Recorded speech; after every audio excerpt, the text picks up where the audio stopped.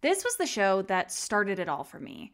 From about 8 to nearly 10 years old, I watched this show like it was homework. If you're unfamiliar, Jon Kate Plus 8 features the Goslin family in Hershey, Pennsylvania. As the title suggests, there's the wife, Kate, her husband, Jon, and their 8 children. Now, 8 children is impressive, but even crazier, Kate was only pregnant twice. For her first pregnancy, she had twins Kara and Madeline.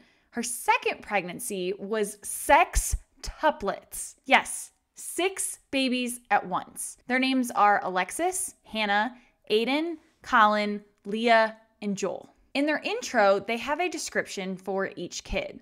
Kara is a sweetie and everyone's friend. Maddie is their free-spirited child. Aaden, the professor. Colin is stubborn yet kind. So I guess Kate decided he was a bad kid from the beginning. We won't get into that in this episode, though. Joel is sneaky and cuddly. Alexis is just wild. Hannah is the leader and mommy's helper. Leah is a tiny controller. I feel like these descriptions are kind of crazy to say to the public about your children, but all right. I didn't watch the show until it was on TLC. However, this show premiered on Discovery Health for its first 2 seasons. I remember being so amazed by the size of this family, but I also related to Kara and Maddie because I'm only 6 months older than them. Kate was a nurse who became a stay-at-home mom but still works on Saturdays, and then Jon is an IT analyst. I stopped watching the show around the time of Jon and Kate's divorce, but now I'm ready to deep dive back in. I know a lot has happened to this family, and I doubt I remember any of these episodes. Season 1 picks up with the twins being 6 and the sextuplets being 2. Episode 1 premiered on April 10th, 2007, and begins with them talking about the workload of having this many little kids at once. Today, they're going to a pumpkin patch, so Kate is responsible for the diaper bags with supplies and blankets and snacks. Jon is responsible for things like strollers, jackets, or anything else that will help Kate. We then start learning more about the twins' personalities. Maddie falls asleep as soon as she hits the pillow, and Kara's chilling out in the dark till midnight. Kara. So then in the morning, Maddie's up at the crack of dawn, and Kara sleeps late. I'm also amazed to see they don't own a fly swatter. I tried to get him yesterday. I said not by my food. I got him. Did you just hit him on the counter? Yeah. So what? There's the loving couple I remember. At this point, they're considering each other the perfect teammate. We don't have to talk about it. We just say, we're leaving in an hour and a half. We know our jobs, that's it. They make it to the pumpkin patch and head out on a hayride to go pick some pumpkins. The early 2000s fashion is so valid. Look at them rocking those Gap sweatshirts. We then start seeing some of the sextuplets' personalities, starting with Colin. He tried to pick up a huge Like he was pumpkin. that Hilarious. Atlas man. It's so Colin. Then Alexis. Alexis, and she couldn't decide which That was pumpkin great. was priceless. After getting their 10 pumpkins, they go to the orchard to go apple picking. Minus some inevitable moments of crying, the trip is quite successful. It's actually working out. I had no idea they'd like to pick pumpkins or apples this much. I thought it was more for the sake of tradition doing it.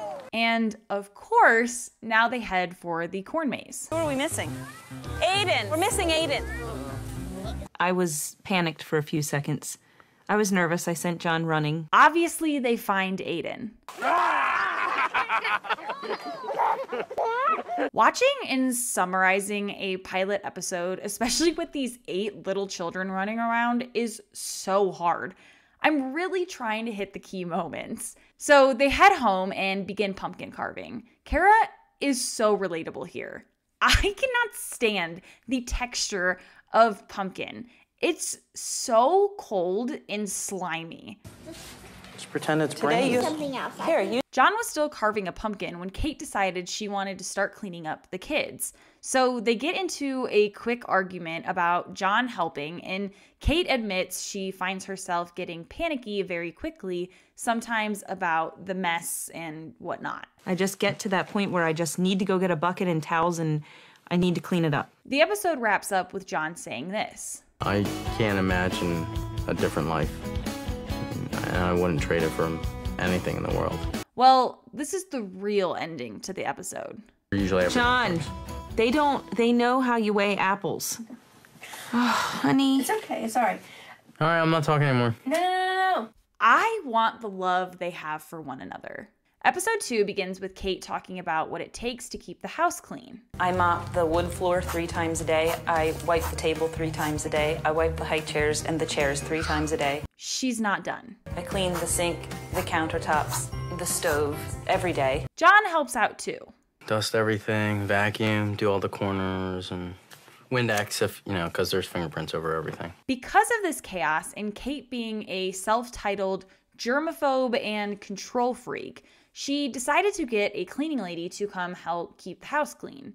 She decided to interview 3 different companies in one day and found herself overwhelmed for the third as it was nearing lunchtime and the kids were restless. I don't love what she says to Maddie here, but I understand she's definitely overwhelmed and just needs to focus on the crying child and interview. I can't talk to you right now, honey. 14 people are talking to me. I'll be with you in a minute, okay? After the interviews, Kate then does what she calls breathing treatments using nebulizer machines. It's medicine that they are going to breathe directly into their lungs for wheezing. Basically, because they were preemies, Kate is helping make sure they're able to breathe well, even when sick. In this episode, we also get to meet Kate's sister-in-law, Jody, as in Kate's brother Kevin's wife. She came over to pick up Maddie and Kara to have a sleepover at her house. Hi, Judy. We are just having fun with twins tonight. And the 6 kids are being left with Joan. Joan took care of me when I was a baby. Hi. This is all so Jon and Kate can have a nice dinner together for Valentine's Day. This is rare for them, so the kids don't let them go easily, but they eventually get there. Joel has no issue with his parents ditching him for the night, though.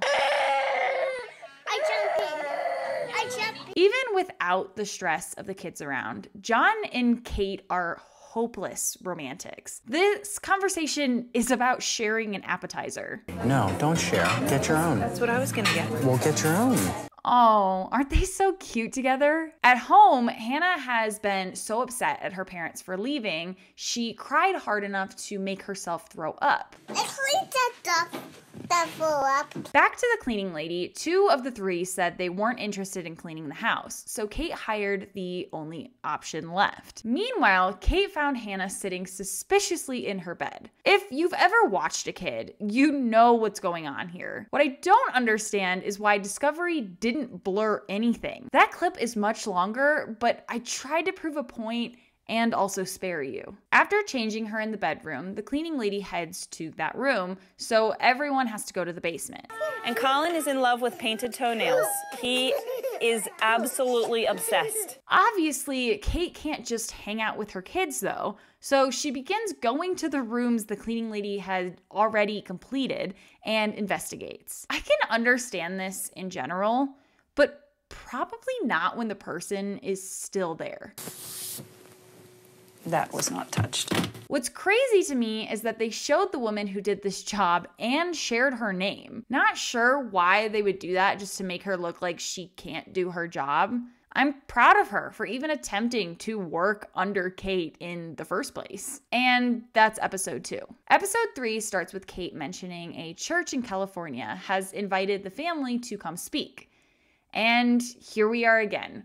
A large Christian family sharing their life and story on television. My favorite TV show theme. They're only going to bring Maddie and Kara on this trip as they are coming from Pennsylvania, but they also decided to split the sextuplets between 2 sitters to make it manageable. You know we need to leave at 1:30 and it's 1:25. Yeah, will you stop hounding me? I want to blame all this bickering on them being so incredibly outnumbered, but I'm also amazed at how they never seem to like each other in the show. Like I said, I haven't watched this in at least 13 years, so I assumed the show started more peaceful and loving. Before leaving for California, they decided to write a will. This sounds smart considering how chaotic their family situation is. Miraculously, Jon and Kate were able to find someone willing to take all 8 kids if something horrible happened, and they both passed. They also discuss how their assets will be divided equally for the kids, and the lawyer gives a suggestion Kate adores. They've said upon completion of college or age 30, for instance. And that's a way to make sure that they complete That's very smart. They make it to California and visit Sequoia National Park. Despite Leave No Trace starting in 1995, Jon clearly has no idea how to respect nature. So we sent Daddy off the beaten trail. They also take 8 giant pine cones to bring back to the kids. If you ever find yourself in a national forest, don't do this. Back in Pennsylvania, the kids are having a blast. My husband found a hat that used to be part of a Halloween costume, and Aaden has had it on his head every single minute since he got here. That is cute as hell. Slay, Aaden. Jon and Kate finally go to be interviewed at the church. Wanted to know what it was like to have one baby. Yeah. That was our goal. And they share they couldn't have made it this far with all these kids without God. And that concludes the episode. Episode 4 opens with them reorganizing their garage to have more space. It turns out the house that they are currently living in is 3 bedrooms and 2.5 baths. I have no idea how they're making that work, even with the kids still being babies. This episode introduces Aunt Jody's husband, or Kate's brother, Kevin. Hi, Aaden. Hi, Joel. Hi, Hannah. Hi, Alexis. Hi, Colin. Hi, Leah. Saying hi to all 6 of them is so sweet to me. While Kevin and Jon work on building the storage cabinets, Kate has all the kids playing outside. One of the kids kicks a ball down the street and Jon runs to get it. Daddy did not run away. Maybe another day he'll slip away, but he's not going to do it when we're watching. Also while playing, Aaden bites Colin and is told to apologize. Owie. Owie. Tell Colin you're sorry. Owie. We also see Kate panic after Kevin puts Alexis on one of the shelves he installed. There we go. Kate, girly, if that shelf can't hold up your less than 30-pound child, you don't want it to be used for storage. They finish putting up the shelves and begin organizing as the kids are down for a nap. Then Jon asks a fabulous question. Did you close the gate when you put the babies to bed? No, because they're not going to get up today because we're going to get them soon. They're right here. I assume their bedroom is upstairs. So can you imagine 6 little 2-year-olds all walking and crawling down the stairs together all at once? Little drunk toddlers with 0 balance, just ready to bowling pin their siblings down at any moment. Chaos. Kate decides the 3 who came down have to go back to their cribs while the other 3 get to go outside. The episode concludes with them showing off all the organization. The bottom line is it's done and it's great. And we're halfway through the season. This is much faster to watch than Welcome to Plathville. All right, episode 5. This episode is about them attending a NICU reunion at the hospital. It's an event that occurs every 2 years to celebrate the babies and the team that provided for them when they were in the NICU. Kate mentions that, on average, the babies were in the NICU for 6 weeks. This morning is extra stressful because Kate just got off work and getting all 6 kids ready is stressing her out. She keeps asking Jon to do this, and he lashes out from stress too. Hey, Kate, when are you gonna pull the stick out? Because it's getting really annoying. Damn, Jon, that was mean. But also valid. At the hospital, they visit with one of their NICU nurses. For the next scene, they are going to New York to celebrate Maddie and Kara's birthday at American Girl Doll. To put it kindly, Kate is a very prepared mom and made sure the sitter was ready. Okay, I wrote 900 notes over there hanging on the desk. All the name tags on the table, name tags on the cups, on the bibs. At the train station, Jon has found himself very annoyed at Kara for having to use the restroom. Tough. Pee in your pants. Okay, we'll find a bathroom, all right? They make it to American Girl, and Maddie is upset because Kate talked during the movie when she just wanted to watch it. In the post-interview, Jon says this. And then it becomes frustrating because now you're being filmed and they're being grouchy. So how would this have played out differently if you weren't being filmed, Jon? Being filmed really shouldn't change your parenting style. Unless it's problematic, of course. Moving on, they go to the ever so iconic restaurant. I do love that the girls have Bitty Babies and not exactly American Girl dolls. Same brand, just baby dolls instead. I had the American Girl look-alike doll. Now that was early 2000s girlhood right there. I should have given Kate a second before I called out the Bitty Babies because she then gives the girls each of their own look-alike dolls. What an amazing birthday. And that concludes the episode. Episode 6 is about grocery shopping. I am an absolute hater of grocery shopping, but shopping for a family of 10 sounds horrible. Especially because Kate believes in feeding her kids healthy and organic options whenever possible. Logistically and financially, that has to be insane. One theme that keeps happening in this show is Kate putting the kids in timeout. That's totally fine, but I'm weirded out by two things. One, the camera crew keeps zooming in on the crying babies as they're being punished. And two, Kate keeps telling her kids to obey. I can't really explain it outside of that weird, just making me feel icky feeling. I've only heard religious parents use it as a way to get their child to behave exactly as they want them to. And I don't know, I'm just not a fan. You need to obey. Daddy asks you to obey Mommy while he is at work.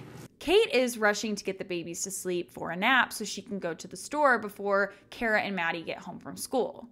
So who is home while the babies sleep? Their neighbor, Beverly, comes over. While Kate is in the store, the show includes a countdown timer of 2 hours, which is when the baby's nap will end.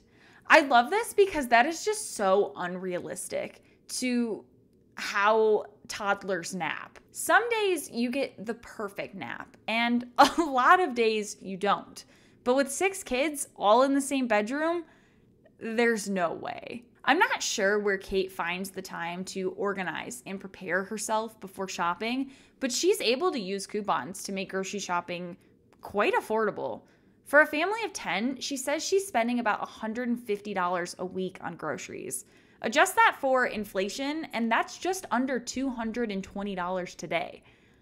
I could never. And miraculously, the countdown is perfect. Hello? I'm back. Staying on the topic of finances, it's time to go Christmas shopping. Jon and Kate agreed each child would get $100 spent on them. $800 Christmas in 2006 is pretty impressive. They also do it in sort of a Secret Santa way where each kid buys the gift for another kid. I think that's pretty cute. In early 2000s fashion, they go to Toys R Us. As Kate is checking out with some gifts, Jon stays back with multiple kids and begins messing around with some toys. Somehow this wasn't what Kate wanted, so she starts flipping out on him. Hello, I need your help. Go to 11. No, I can't. Would Why? you come here? Can you imagine being in public and having your spouse talk to you like that? I'd be horrified. She keeps doing this too, all throughout the store. She was somehow very confused why that annoyed and embarrassed him, though. Annoyed with me? Yes, very. Why? Embarrassed. Because the way he yelled at me in there, like I'm a freaking dog. On another note, they find a lot of babysitters for this show. I don't know the timeline between the episodes being recorded, but they find time away from the sextuplets regularly in this season. This time, they're at the mall because Kara and Maddie didn't get their gifts for each other yet. We set up another trip where it was just Kate, myself, and Maddie and Kara. We went to the mall. Honey, don't ramble. Like, say it in 5 seconds. Can the man just exist for 2 seconds? Why were they okay with showing this to the world? And why did my 10-year-old self watch this? lo and behold, they purchased the same toy for each other. And now it's Christmas. I am obsessed with the baby gate surrounding not only the tree, but the presents. Absolutely genius. I think this is the best Christmas we had. This year was awesome. And that concludes episode 6. Moving on to episode 7, we get another Jon, Kate, and the twins outing when they're getting headshots of the girls for fun. But first, they have begun a traditional Saturday morning pancake breakfast. Do you want more, Hanny? The next scene is all about their potty training and how Kate decided to only start with the 3 girls and will start with the boys sometime later. It turns out they will be taking Hannah and Leah with for the photo shoot so that their sitter is only left with 4 kids instead of 6. Cara and Maddie were completely, amazingly, almost to the point that I had tears in my eyes, natural at what they needed to do. They wrap up the photo shoot and head home. The episode ends with Jon and Kate admitting they couldn't do any of these things without the help from their friends and family. And now on to the season finale, episode 8. In this episode, Kate is surprising Jon with a 5-day trip for the 2 of them to Key West for his 30th birthday. Their friend Beth, who watched 4 kids earlier in the season, will be watching all 6 kids this time. Maddie and Cara will be going to Uncle Kevin and Aunt Jody's again. During an interview moment, one of the girls complains that a booger wipe was dirty, but Kate just wanted her to use it. It's a new one. Cara got a new one out of the drawer. Just wipe your nose, please. I didn't. Shh, Cara. Oh, yes, I did.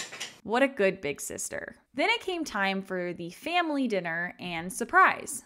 Have you ever been to the Florida Keys? So... Well, you're going tomorrow.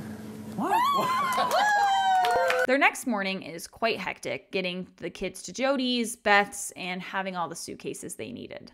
You know, you forget to go on trips by yourself and remember that you love each other. The girls and their cousins bake some desserts. 1, 2, 3. Back in the Keys, Kate is as sunburnt as it gets. A romantic cruise. It turns out that she likely had sun poisoning, and so she lays down on Jon during the cruise. After 5 days, they head home and go to pick up the kids. And she opened the door and they attacked her. It was like a swarm of bees. From an abundance of babysitters crying and bickering, I actually found this season to be very boring. Maybe annoying is a better description. Now, I'll be honest, I've ignored the majority of what happened to this family outside of knowing they divorce and minor details about Colin's situation.